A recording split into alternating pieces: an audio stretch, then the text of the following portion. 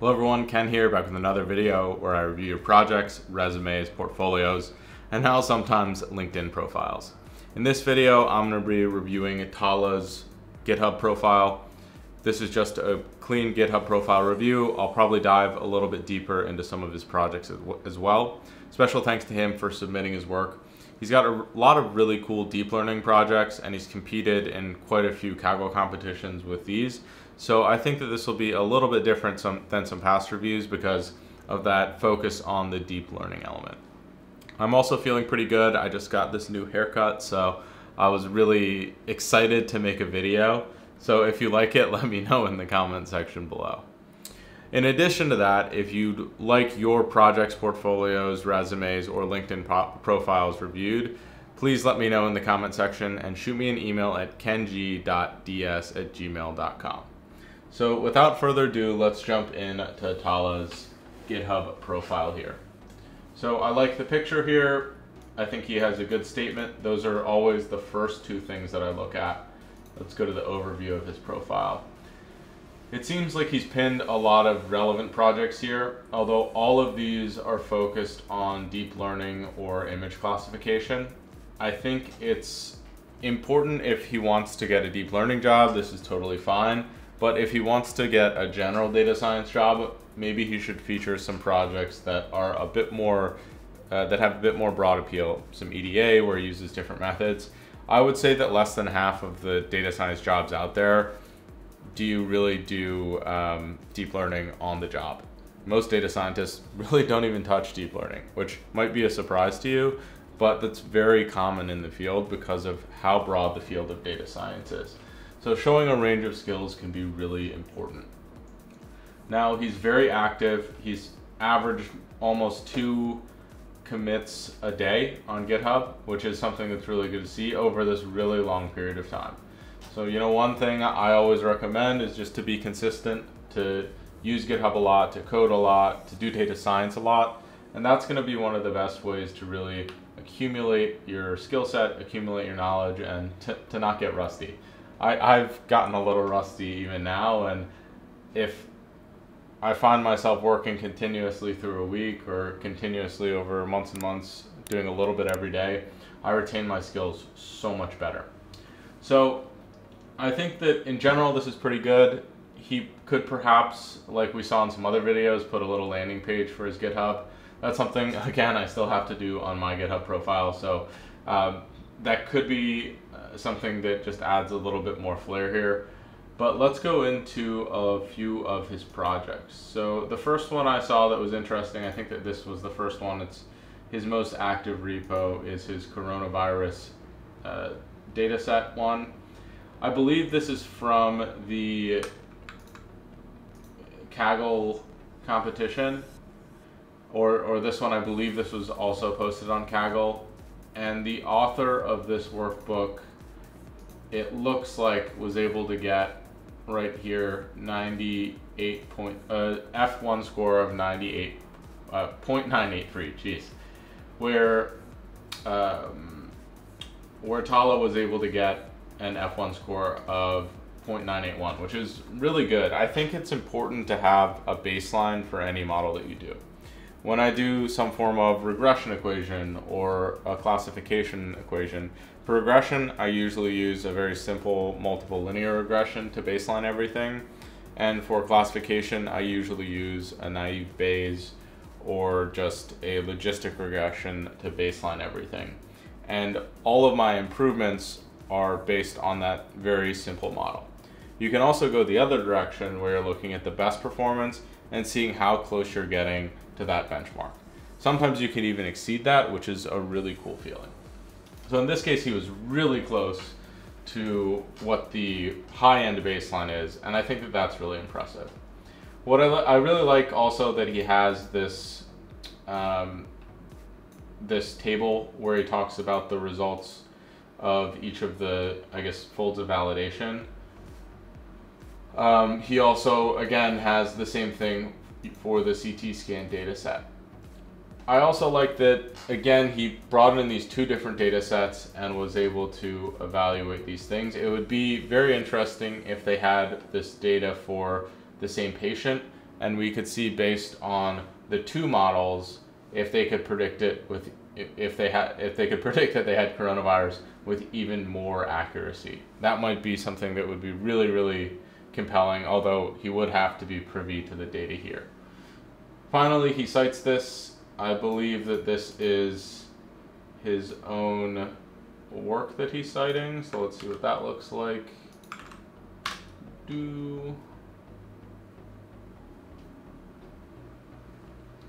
Okay, so he published research here, which I think is awesome. You know, this is something that if I were him, maybe I would even just take a picture of this abstract and put it in there. So this is really impressive, and if I recall, he's a biomedical engineer. So this combines his current work with the data science skill set, which is exactly what you want to be doing. If you have an existing skill, let's say, you know, I did that interview with Daniel Burke, where he's got a great background in nutrition and health, and you can combine it with data science.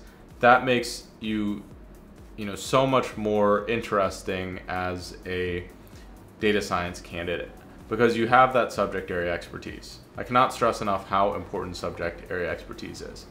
There's this concept called, I believe it's the Dilbert Principle, where if, you know, for example, I am never going to be the greatest data scientist in the world, right? There's so many people that have put so much more time in and are so much more interested in improving as a data scientist than I am, that I'll never reach that pinnacle. But if I combine data science with sports, I'll probably be a lot closer to being the best in that field. And if I combine it with, you know, another discipline like, you know, being on YouTube, I might be one of the top couple who are covering those three domains. So the idea is that, okay, if I focus on data science and nutrition, or I focus on data science and biomedical engineering, I can be in the top, you know, 10% of those things, whereas a data scientist, I might be only in the top, you know, 40%. So the more you specialize in these specific domains, the higher the higher your skill set rises to the top. So I'll get off my soapbox and keep going through this this review. So I think he could probably visualize this data a little bit more, maybe show an example or two of what the X-rays looked like. Any more context can be really relevant here. Also, any other resources that he used, any other authors that he saw could provide value here. In this, you're telling a story. I'm sure he had a lot of other interesting information that he was able to come across in his paper. Since he wrote research on this, he can also just copy and paste some of that into the description here as well. So let's go into one of the actual notebooks. That's not the thing. So he uses TensorFlow, and it looks like, I'm trying to see what infrastructure. So he should be building some plots here.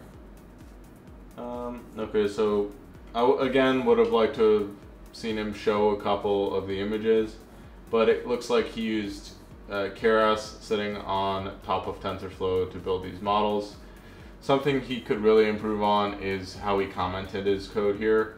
You know, he does say that this is made to be to reproduce his results, and if you want to make it even easier to reproduce results, you would comment very well. So he could explain why he chose the specific architecture here, what different things that he tried. Obviously he used a custom loss function here as well.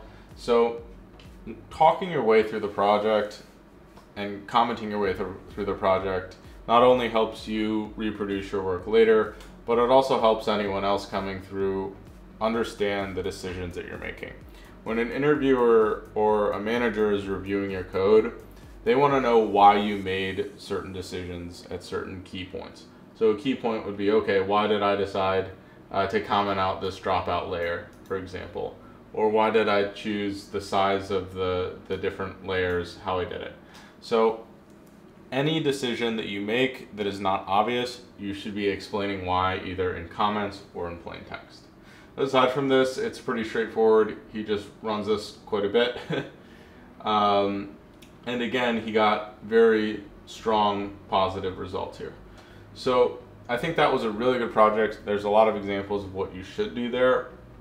Let's move on and see how some of his other work stacked up. So in this next one, I think at the very least, you know, this is a little sparse on the README. I think some of the other ones are a little sparse on the README as well. At the very least, you want to have some sort of table where you're showing performance like this. I think that that is totally fine. There's another one that I saw. So again, a table where he shows the performance. That is the very lowest bar that I believe you should have. I would also really like to see him explain a bit more about why he's doing some of this research, why it was interesting to him. You know, maybe from an academic setting, that doesn't matter quite as much. But if you're really trying to connect with an employer, trying to get them to understand how you think, it does help to give just a little bit more context there. All right, this one I thought was interesting. So he does plant leaf disease classification. Again, a lot of image classification projects. Image classification, deep learning, these are all really strong on your resume. These can turn a lot of heads, especially if you can explain deep learning models well.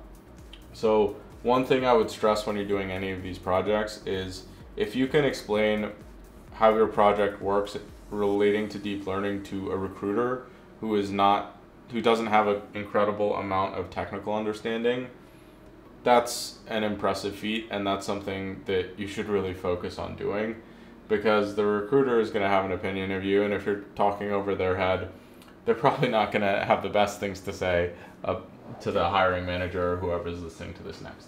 So definitely make sure that you have very easy to read graphs, you can explain these things very clearly, and this is a very good graph. I actually, even more so than the visuals that we saw before, just the graphs, I mean the tables, I like seeing graphs like these in a README. So he has the results, the dataset reference. He's checking a lot of really good boxes here. In this one, he might want to just talk a little bit more about what the dataset is, rather than just referencing where it's from. So let's actually look into this workbook a little bit more as well.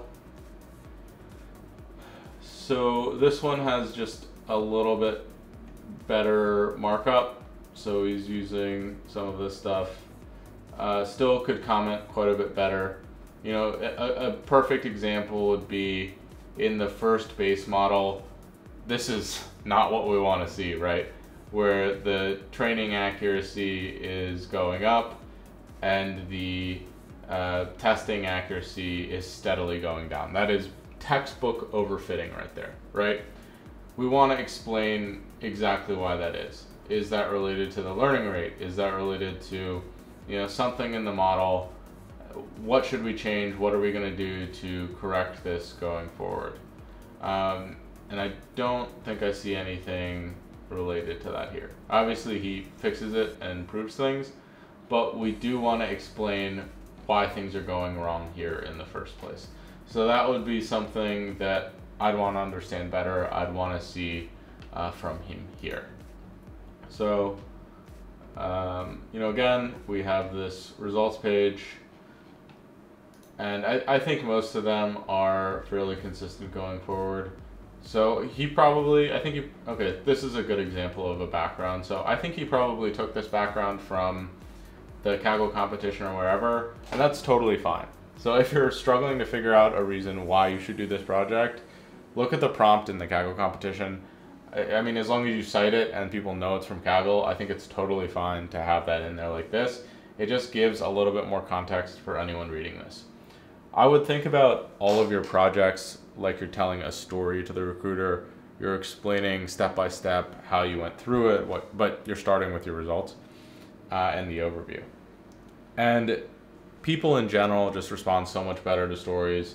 That storytelling element is going to show through in your interviewing as well. And I mean, the whole reason we're doing these projects is to give employers an idea that you could do something similar when you're working for them. If they don't understand your work, if they don't understand how it's documented, if they see anything wrong with it, they're going to assume that you're going to do that same type of work at their company, and that's probably not desirable. So you just want to make it as clear, as easy to read, as intuitive, and as well documented as you can.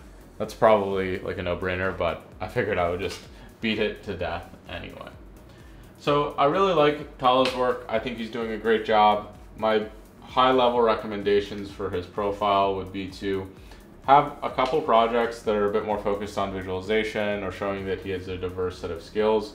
Maybe going in and talking a bit more at length about why he's doing some of these projects, a little bit of the background for them, and also to really comment his code a lot better. I think he's doing a lot of things really well. These projects, you know, admittedly are probably more advanced than a lot of the things I'm doing. I don't do a ton of stuff with deep learning, and I will be in the probably upcoming. I will be in the upcoming months because, you know, NVIDIA was nice enough to send me this week graphics card, and I'm really excited to use it. But to this point, I mean, this is really, really advanced and good stuff. So kudos to him. I hope that this review helped you guys understand a little bit more about how to frame your projects in your GitHub portfolio, how to talk about your deep learning projects, and also how to, you know, go about building a connection with a recruiter or manager through what they're seeing in your portfolio here. As usual, thank you so much for watching, and good luck on your data science journey.